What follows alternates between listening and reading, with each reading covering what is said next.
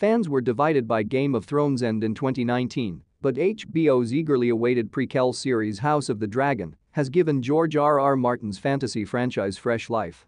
It follows the Khaleesi's forebears in the height of their power when the last dragon lords of Valyria controlled Westeros and is set 172 years before Daenerys' birth.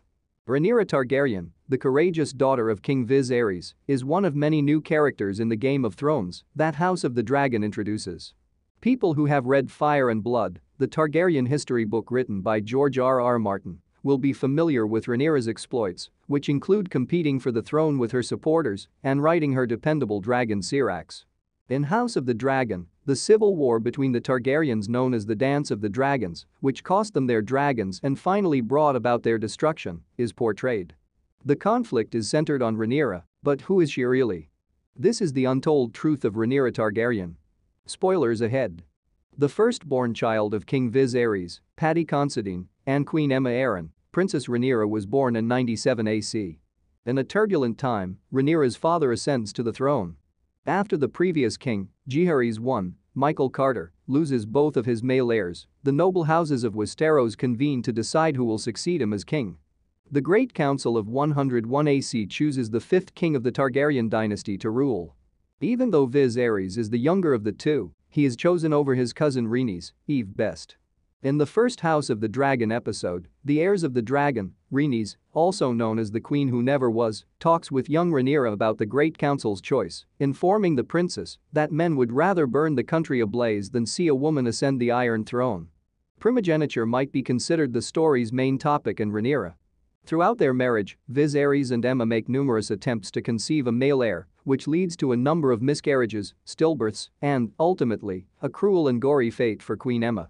Teenage Rhaenyra is formally recognized as Viserys' successor when the queen is killed through an unconsensual medieval C-section. Contrary to Fire and Blood, Viserys names Rhaenyra his successor when she is 8 years old, which differs from the Targaryen history book. In her youth, Rhaenyra was adored by the people of Westeros and given the nickname the Realm's Delight in recognition of her exquisite beauty. She is her father's cupbearer as a youngster and has access to all of his council sessions and the inner workings of government. It's safe to argue that Viserys was preparing Rhaenyra for a position of power in the same manner that Jon Snow, Kit Harington, was prepared when Jeor Mormont, James Cosmo, named him his personal steward during Season 1 of Game of Thrones to lead the Night's Watch. Rhaenyra and Jon learn how to rule and be ruled concurrently from their respective roles. Nevertheless, over the course of her life, Rhaenyra's reputation declines. According to Fire and Blood, the Targaryen queen had a reputation for being controversial in her later years and was given several rather derogatory titles by the inhabitants of Westeros. In House of the Dragon, actor Millie Alcock plays a young Rhaenyra, and actor Emma Darcy subsequently fills in as an older Rhaenyra. Rhaenyra will likely be portrayed by two actors, which the showrunners may have done for reasons other than just convenience. Viewers get to see two different sides of Rhaenyra, including how contending for the throne affects her as time goes on by seeing Millie Alcock as the young Realm's Delight and Emma Darcy as the half-year queen. Have you forgotten those recognizable overhead views of Daenerys, Emilia Clarke, riding a dragon over cities? Do not fret.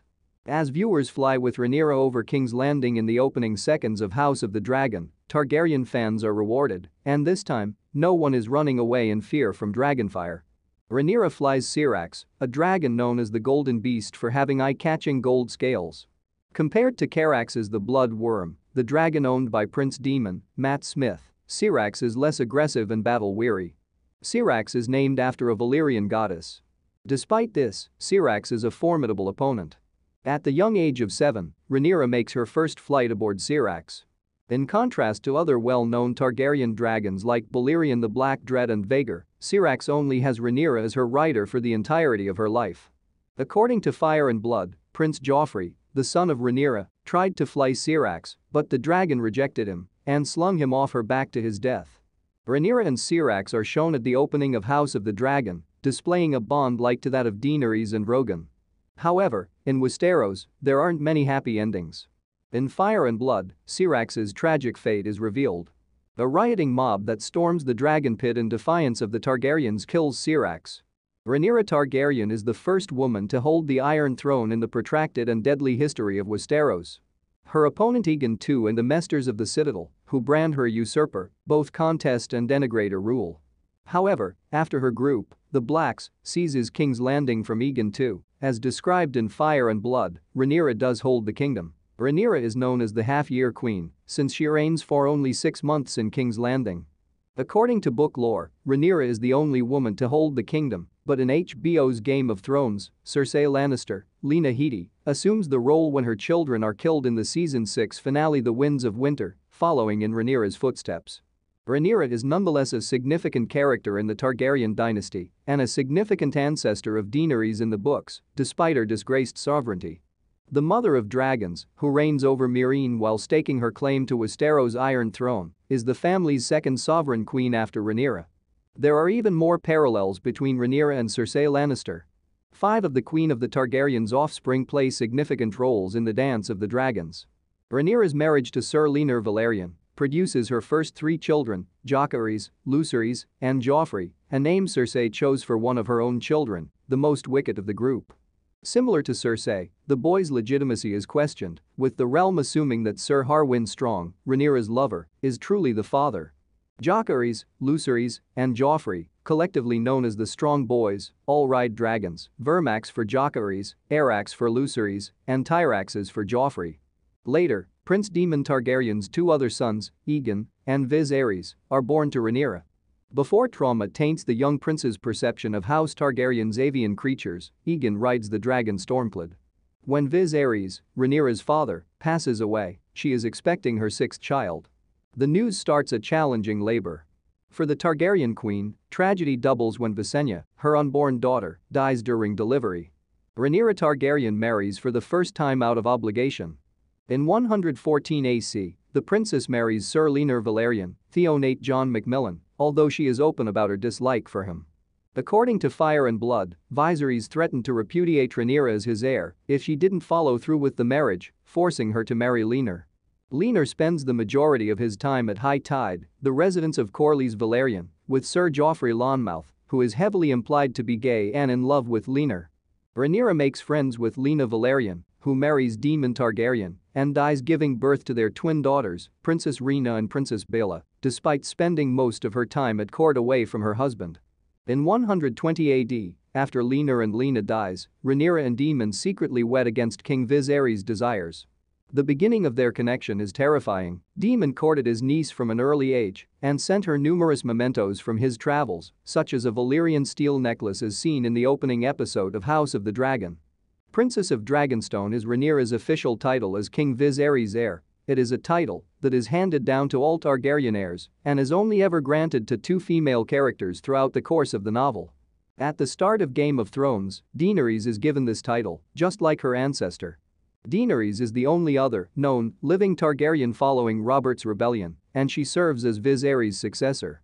Daenerys, who considers herself to be the last of the Dragonlords, takes control of House Targaryen following the deaths of Viserys and her unborn son Rhaego. The tale arcs of Rhaenyra and Daenerys are determined by prophecy. Viserys relates to his daughter in House of the Dragon a prophecy dream once experienced by Aegon I, which inspired the Conqueror to unite Westeros with fire and blood.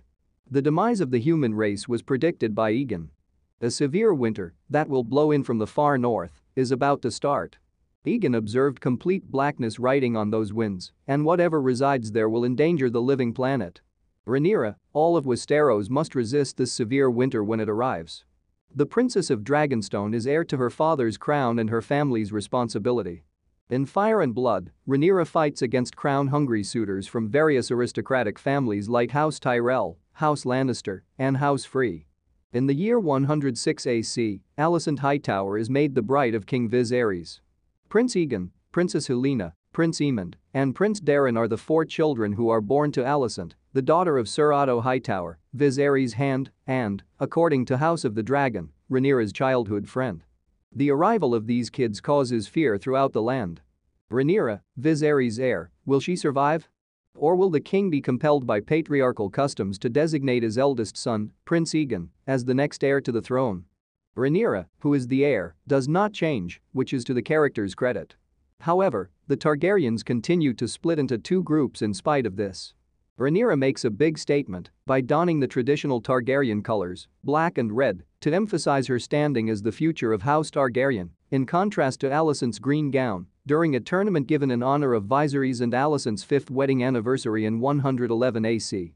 In honor of the princess and queen's attire, the two factions are subsequently referred to as the Blacks and the Greens.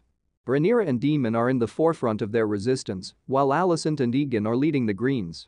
While his brother Aemond One Eye rides Vhagar, the eldest and largest Targaryen dragon, Aegon, who will later be known as Aegon II, mounts Sunfire. Never do Rhaenyra and Aegon engage in direct combat on their dragons. On their behalf, other characters engage in battle and perish.